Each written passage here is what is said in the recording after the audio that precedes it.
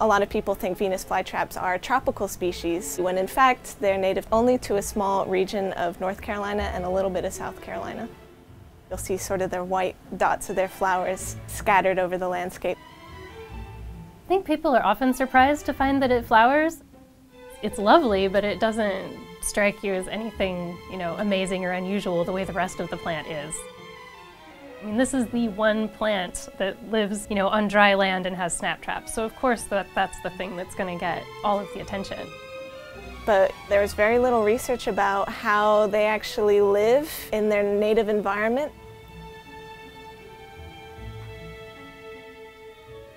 My name is Elsa Youngstead, and I study urban ecosystems and plant-insect interactions. And I'm Laura Heyman, and I study the pollination of Venus flytrap.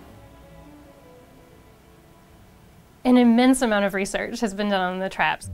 They have little trigger hairs, and when an insect or spider, potential prey, enters, the first time it touches a trigger hair, nothing appears to happen, but the plant goes on alert. And then the second time it touches a trigger hair within 20 or 30 seconds, that's when the trap slams shut.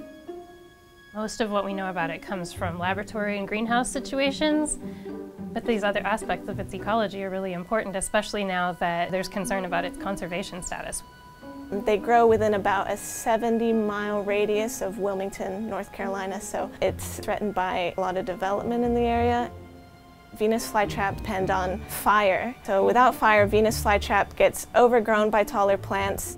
So in areas that aren't managed, it might not be getting the regular fire that it needs. And finally, it's threatened by poaching.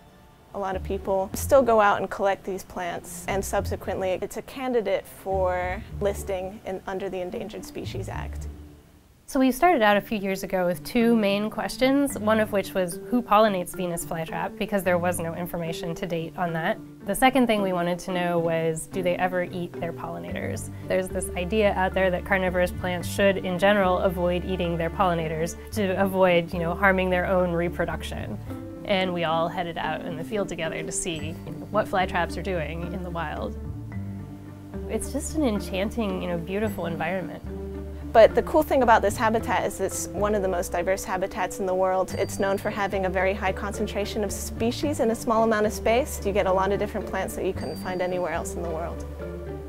We spent a bunch of time wandering around patches of flowering flytraps, capturing whatever insects or spiders we could see on the flowers.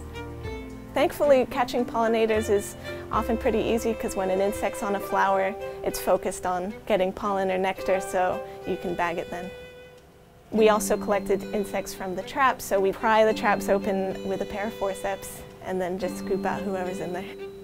And we took all of those insects back to the lab and swabbed the pollen off of their bodies to see if Venus flytrap pollen was there.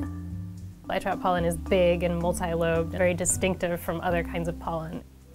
So we had a few sort of top candidates that included a little green sweat bee and a couple of species of beetles. But there was very little overlap between the species that we caught on flowers versus what we pulled out of traps.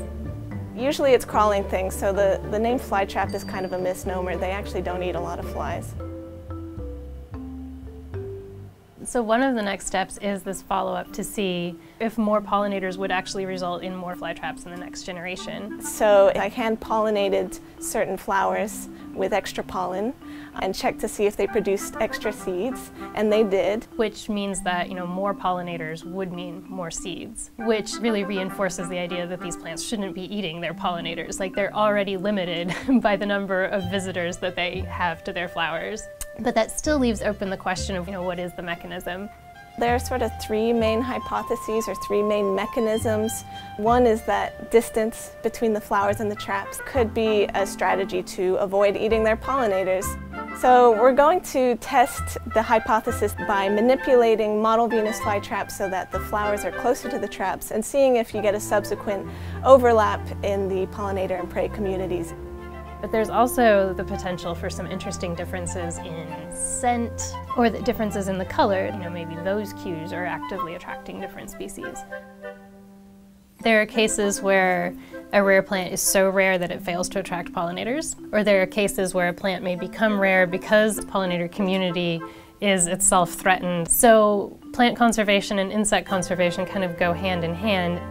It's an important sort of charismatic species that I think a lot of people would get behind. But people forget that they're plants growing in their environment, and there's still so much we need to know about how they actually live. Hey there, this is Luke Groskin, video producer for Science Friday. Thanks for watching. If you like this video, then you'll love our other science documentaries. Be sure to subscribe to our channel, then join our growing community of supporters on Patreon.